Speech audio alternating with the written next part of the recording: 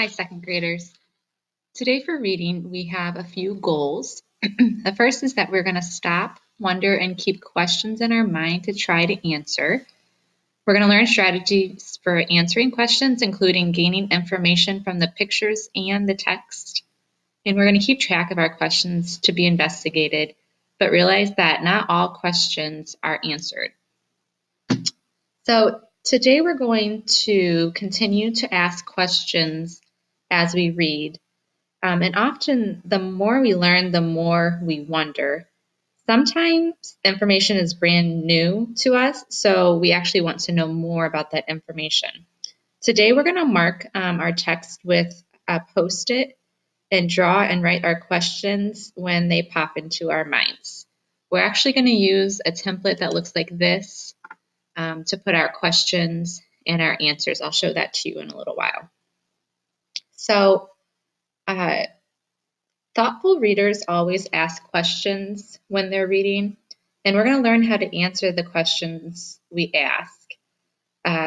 We're going to look at a book called Biggest, Strongest, and Fastest, and I want you to look at the cover, and I want you to see this picture of a cheetah, and I want you to think about what are some things you're thinking or questions you have about this cheetah. You can pause and talk with somebody at home. To me, it looks like this cheetah is moving. Even in the picture, it looks like it's moving, and I wonder how fast can it run? Is it chasing something?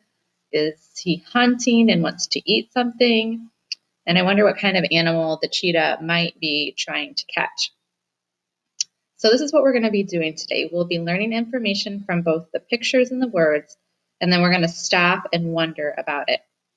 And we're going to see if we can find the answers to our questions. So we're going to keep our questions in mind, and we'll see if we can answer them after we do some reading. Okay, I want you to watch as I guess we're going to watch this video as we read the words and view the pictures.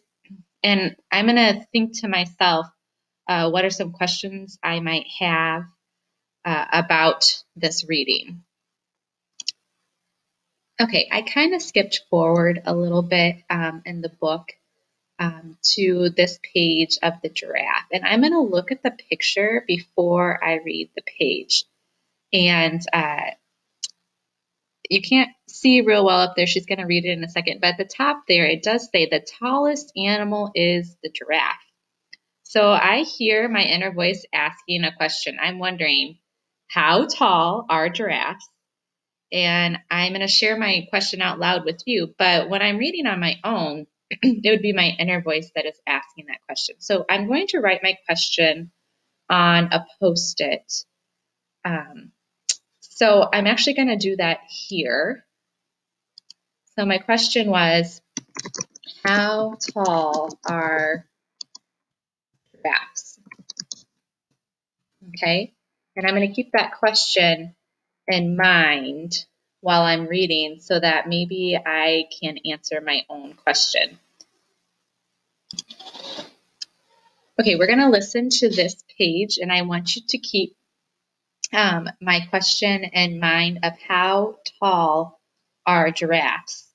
And I'm going to pause if I hear the answer to my question. That's amazing. The tallest animal is a giraffe. Male giraffes grow as tall as 19 feet. The females are a little shorter. With their great height and long, flexible necks, giraffes can eat leaves that other grazing animals cannot reach. Okay, I heard it in there.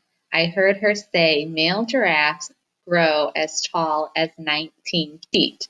So I'm going to go ahead and put my answer here, 19 feet. And I'm going to put an exclamation because that is very tall and very surprising. So 19 feet is taller than the ceiling. And I found an answer to my question. So I put it in my chart here next to my question as my answer, okay?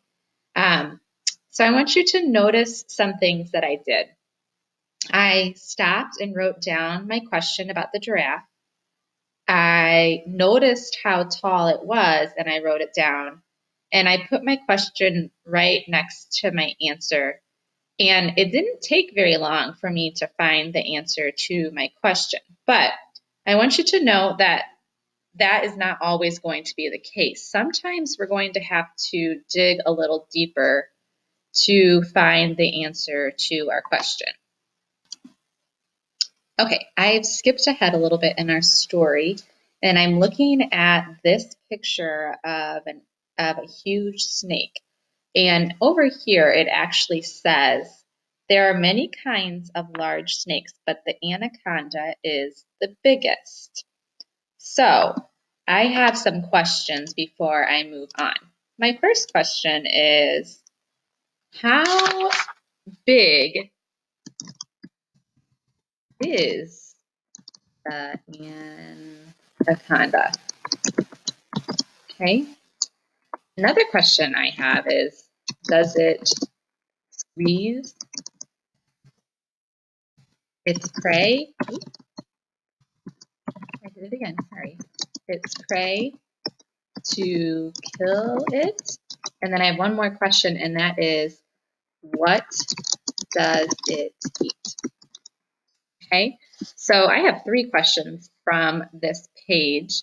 I've put them on my questions chart here, and then I'm going to read to see if those questions are answered. So we are going to listen here to see if we can answer those questions that I've asked. There are many kinds of large snakes, but the anaconda is the biggest. Anacondas can grow to be over 25 feet long and weigh 400 pounds. They wait in trees and drop onto their prey. A hungry anaconda can swallow a whole deer or goat. That in comparison with a person. Okay, so some of my questions were answered there. I learned how big is an anaconda. It is 25 feet long, and it weighs 400 pounds. And then I did hear what it eats. I heard that they eat deer and goats.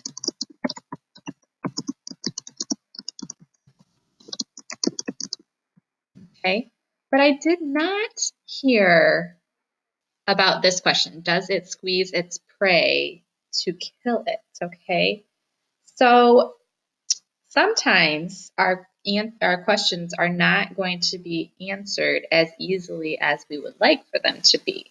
Now, lucky for us, we do have our resource of EPIC that we can look up things like this. So I'm going to do that real quick. I'm going to go over to EPIC, and I'm going to type in anacondas, and I'm going to see if I can answer this question in a book in EPIC that I wasn't able to answer in our book here. Okay, so I came over to EPIC, and I just typed in anacondas, and there was a book that was called Snakes That Squeeze, and I thought, you know what, that is probably going to answer my question. So I flipped through, and I found this page that says, they use their muscles to squeeze their prey to death. Constrictors squeeze so hard that their prey's blood cannot flow to its heart and brain. When the prey is dead, the snake swallows it whole. Okay, so now I can go back to my chart and I can say, yes, right? It does squeeze its prey to kill it. So, like I said earlier, the how tall are giraffes, that was a really quick answer, but sometimes our answers don't come as easy and we have to kind of look elsewhere to find our answer to a question. So this is your job today. In our reading folder on Schoology, I have put a blank chart like this. You need to type in the name of the book that you're going to choose on EPIC. So I'm going to write mine in here. And then I want you to look for questions that you might have as you're reading and go to the chart and put the questions in. Then if you come across an answer, I want you to put it in the answer.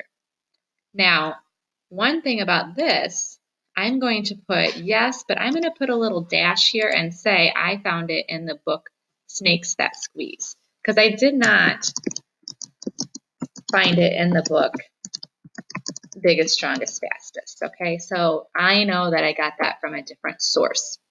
So let me kind of show you how to do this. So I want you to choose a nonfiction book, an epic. So say you want to read a book. I know a lot of you like cats. I want to read a book about cats. Okay. And then I'm going to come in and I'm going to say nonfiction. Okay. And there's so many cat books in here. Okay. So say I want to read, oh, I really like kittens.